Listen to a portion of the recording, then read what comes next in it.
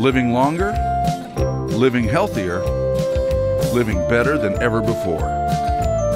Welcome to Mountain Pacific's Healthy Living for Life, a weekly series that gives you the information, education, and expert insight you need to become an active participant in today's ever-changing healthcare climate. Here now is today's program host.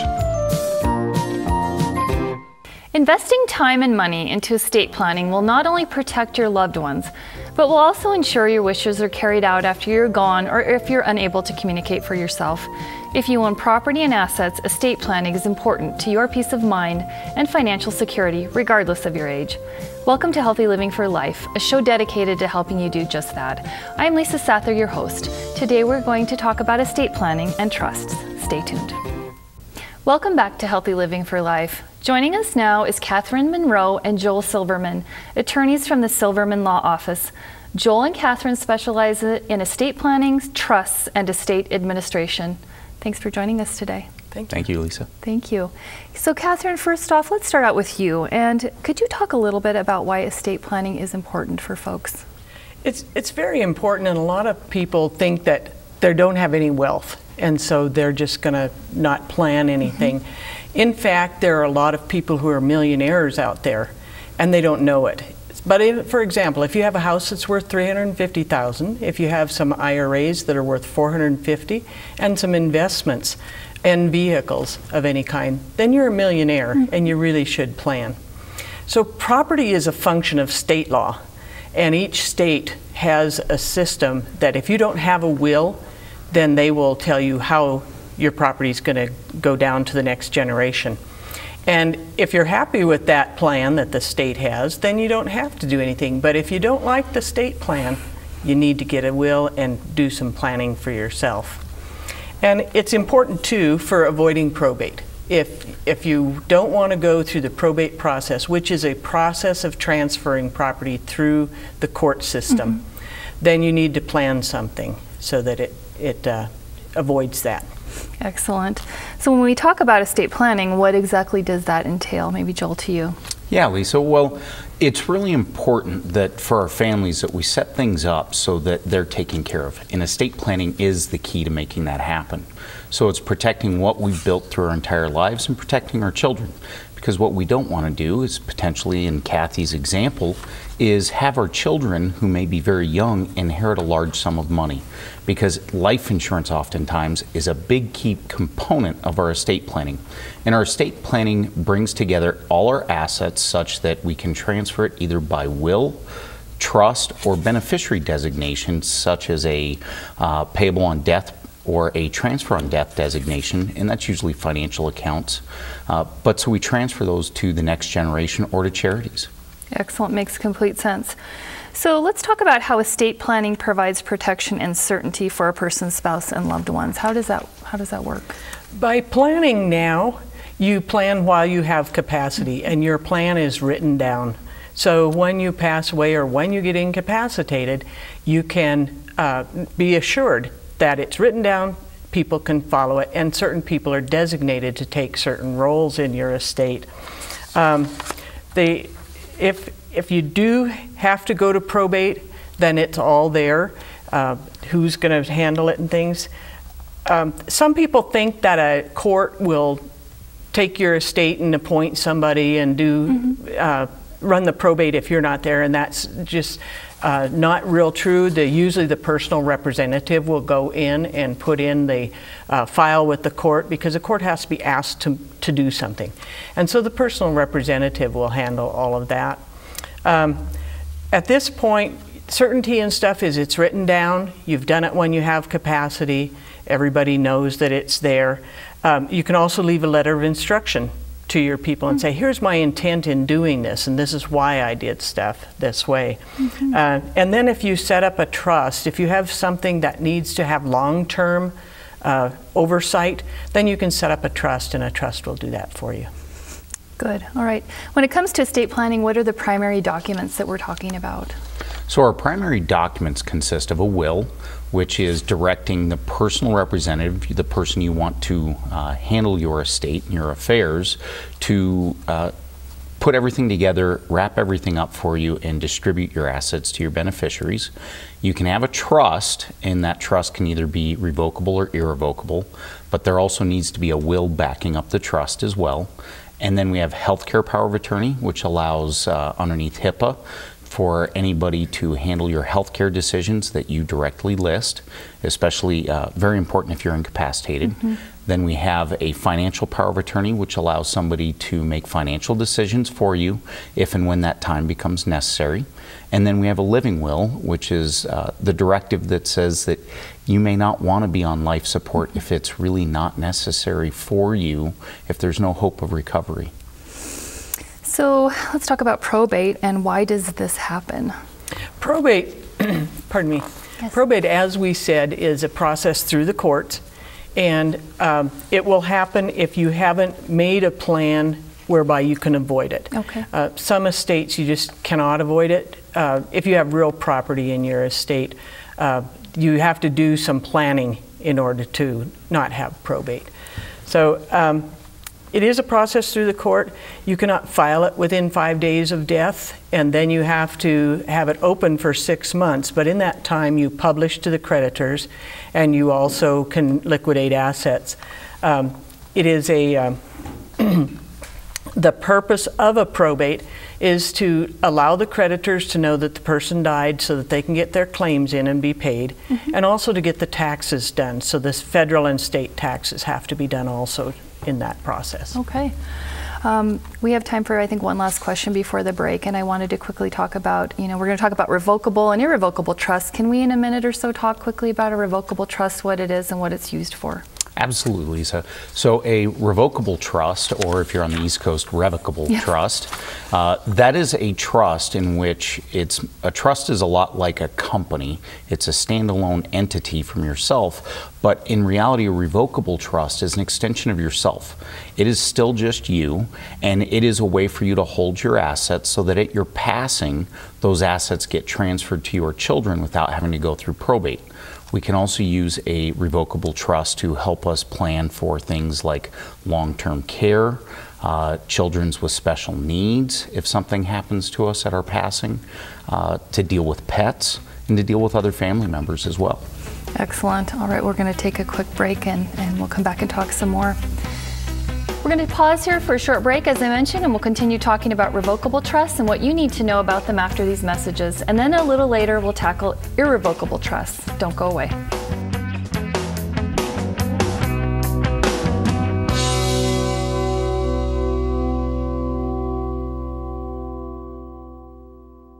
Welcome back. We're talking about estate planning and trusts with Joel Silverman and Catherine Monroe from the Silverman Law Office. We're continuing our discussion on revocable trusts. Joel, back to you. What would you say is one of the major benefits of a revocable trust? Well, the single biggest benefit is just something as simple as flexibility. The great part about a trust is a revocable trust is that you can amend it very readily. It's by just making a simple amendment to the trust. We help our clients all the time with that because property may change, things in their lives may change, family, assets, retirement accounts, life insurance. So it really gives us the flexibility to adjust the trust as someone's life adjusts. Excellent. Can you provide us with a few examples of what a person can commonly change with a revocable trust? You kind of mentioned some of that, but anything else to add there? Yeah, so when we're talking about things that can change, oftentimes we're talking about the assets is what we're more focused on, but that just leaves things kind of hollow, unfortunately, because the biggest thing we should be focusing on are our lives. What happens if our parents were to pass away and we inherit additional assets or types of assets, or something happens with our children? They grow older, they have their own lives. Now we've got to be concerned about grandchildren or great-grandchildren. So it's really the family situations that more often than not cause us to change our trusts. Very good. So can you talk about how a trust helps the grantor or the person who sets up the trust if he or she becomes disabled or incapacitated?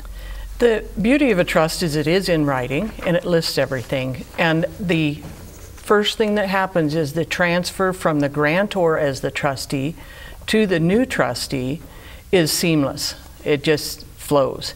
So the trustee then has access to all of the assets so that if they need to sell the house because the grantor is now incapacitated and is in a rest home, the trustee can sell the house, deal with the assets, sign contracts to get them into a home. And so it gives a great certainty to the grantor, and everybody knows that the trustee can handle things. So this is an interesting question. If someone's named in a trust and the grantor has not passed away, can it impact the trust beneficiary's Medicaid eligibility? It's not going to impact it while the grantor is alive, because normally in a trust the grantor gets all the income and everything takes care of the grantor until they pass away. So the beneficiary then isn't going to receive anything until after the grantor is gone. That's good information. So just want to talk about whether, talking about the funds of the trust, can they be used to pay any taxes associated with closing the trust and any estate taxes? How does that usually work? So Lisa, Kathy and I as tax attorneys deal with taxes all the time. And the great part about a trust is it is just an extension of you. It will handle your final tax return as an individual. It will also handle all the income taxes that have to be filed for the trust, as well as if there are estate taxes. And of course, under the new tax regime that we have now, we're in a situation where the estate tax is now over $11 million per person. So even though that's very rare for most people, there still are those people that have that concern, and a trust takes care of it, no problem. Excellent. Can there be tax savings associated with a revocable trust? Absolutely. I mean, Kathy, you and I talk about this just ad nauseum almost, because it's one of those things as tax attorneys that we're always involved with. Some of the tax savings are often with what we call the step up in basis. So when someone passes away holding assets, they get the step up in basis. You get the K-1s that are reported from the trust to the beneficiaries, so you may get some additional tax benefits from the deductions that come through the trust, as well as there may be some tax savings on the estate tax side. Excellent. So I think a question sometimes people often ask is, can I plan out my funeral arrangements in a trust? Other than having a funeral policy, yes. The grantor can definitely say, here's what I want for my funeral, and the trust can pay for my funeral and my last illness. The surviving spouse can be taken care of through the trust document. And then if there's a beneficiary, if you have a trust that's going to last for years and you have a beneficiary that's receiving funds out of that trust, let's say you have a 25-year-old who's going to receive benefits till they're 50, then definitely put in the trust that if that beneficiary dies, go ahead and pay for his last illness and funeral. Interesting, good. So speaking of beneficiaries, can someone name numerous beneficiaries in a trust? Absolutely, yes, they can. And they can also name, they can do percentages so that maybe 3 children share it equally or one gets more. The beauty of a trust is the flexibility. If there's a business and one child is interested in the business, you can leave him the business and the others get cash. The other thing you can do is take one piece of property and have several beneficiaries using it at the same time for different purposes. So if you had a ranch with a house and maybe there was grazing or farming there, you could have one beneficiary have a life estate in that house. You can have another beneficiary have the right to run cows and receive the income, and then when the life beneficiary dies, then you can split it out to the kids in whatever portions you want. And Lisa, Kathy just recently was working with a client and told me how they wanted to have a charitable intent behind their trust, and so she was working with them recently to help them meet that charitable intent for mom and dad through that trust. Excellent. Well, thank you. Well, we're going to take another quick break, and then coming up next, we're going to look at what irrevocable trusts and why they can be an important part of estate planning. We'll be back in just a couple of minutes. Please stay with us.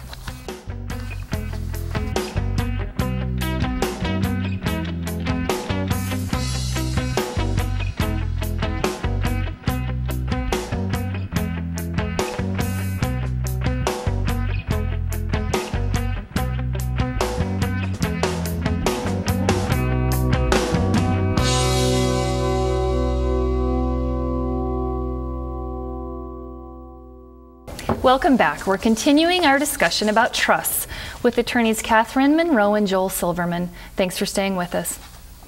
Welcome back, folks. So let's talk about irrevocable trusts now. And can you talk about what that is? An irrevocable trust is just that. You cannot revoke it. A lot of them are also unamendable, and you can't modify them. But it depends on the trust document and how you write it up. So it is a separate entity, all unto itself. It has a separate tax ID number, and it is reported on a separate tax return also. So what are the main benefits of an irrevocable trust versus a revocable trust? So an irrevocable trust really is oftentimes utilized as an asset protection trust. Sometimes you'll hear that phrase, and it's because you're trying to either keep the assets protected from maybe yourself because you're a vulnerable person, you're in a weakened mental state or physical state. It could be to protect your children because maybe they have special needs concerns. It may be to protect a spouse who needs Medicaid benefits, or even yourself for Medicaid benefits, but it's really all about preventing those assets from being squandered or withered away and protecting whoever the beneficiary is. Excellent. So when would you advise a client to set up an irrevocable trust? We would set up irrevocable trust if the client, as Joel had said, has a tax problem with the estate tax. And so we would set that up.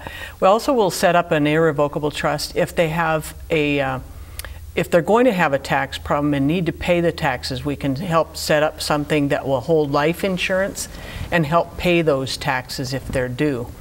The other reason that we would use them is Medicaid planning.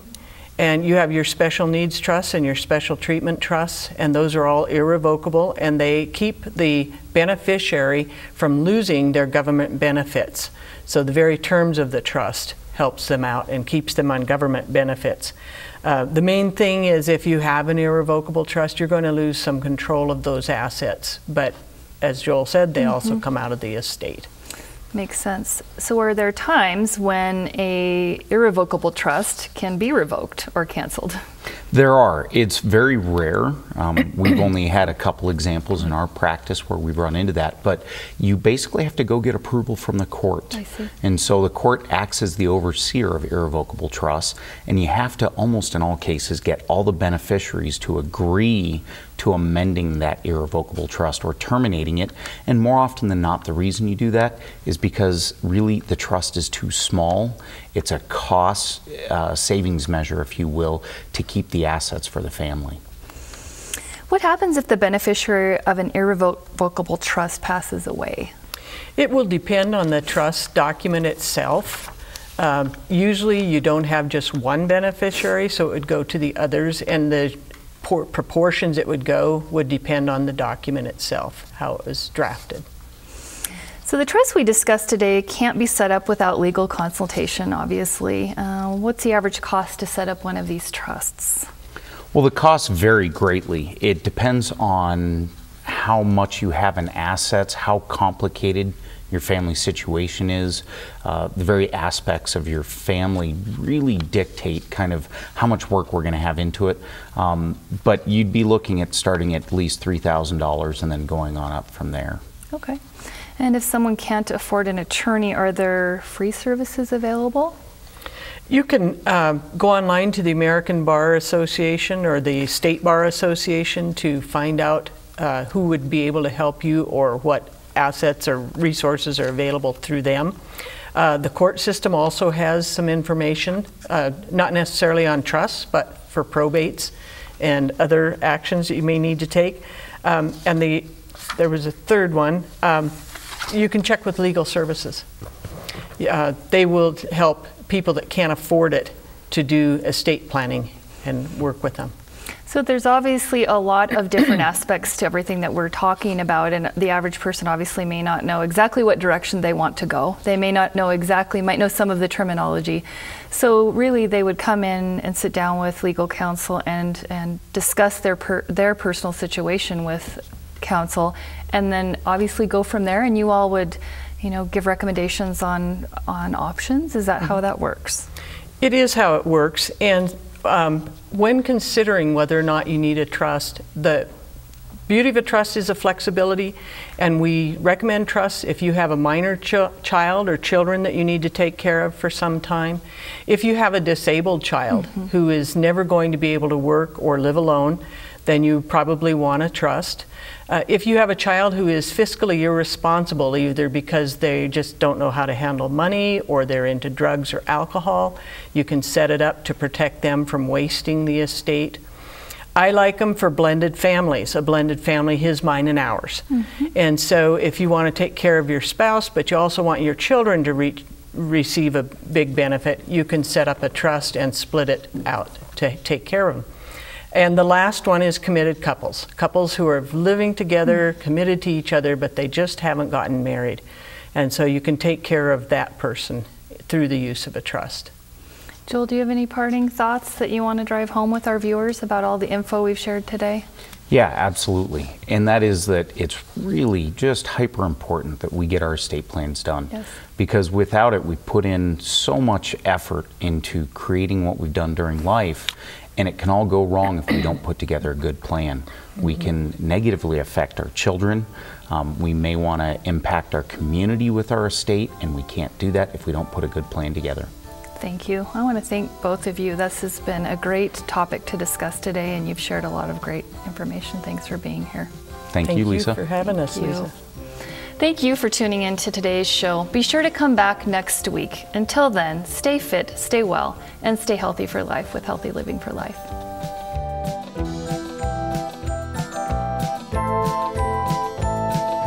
Healthy Living for Life is brought to you by Mountain Pacific Quality Health.